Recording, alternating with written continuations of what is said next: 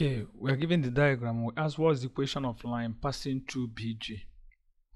So the fastest way to solve this is using what we call normal equation of a line, and I've proved it in my previous video. So what I will do, I will just show you the formula and we'll use it.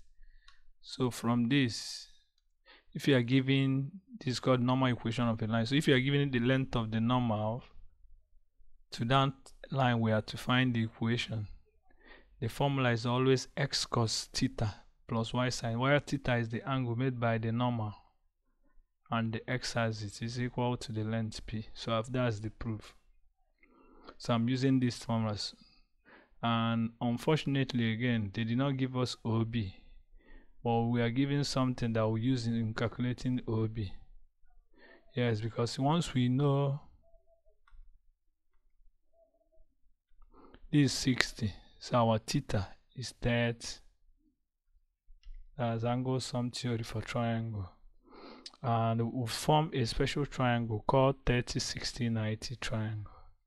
That if you have 30 degrees, 60 degrees, that if the one opposite 30 degrees x, the one opposite 60 will be x times root 3,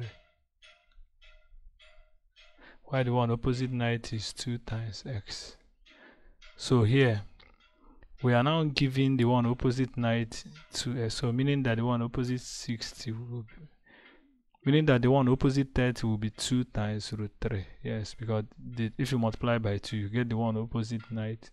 So, and again, the one opposite 6 will now be 2 root 3 times root 3, which is 6.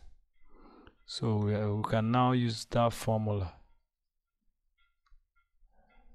Therefore, the equation of the line is now x cos 30 plus y sin 30 is equal to 6.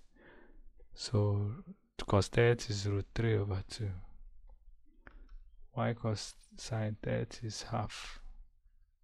So multiplying both sides by 2, we now have root 3x plus y is equal to 12.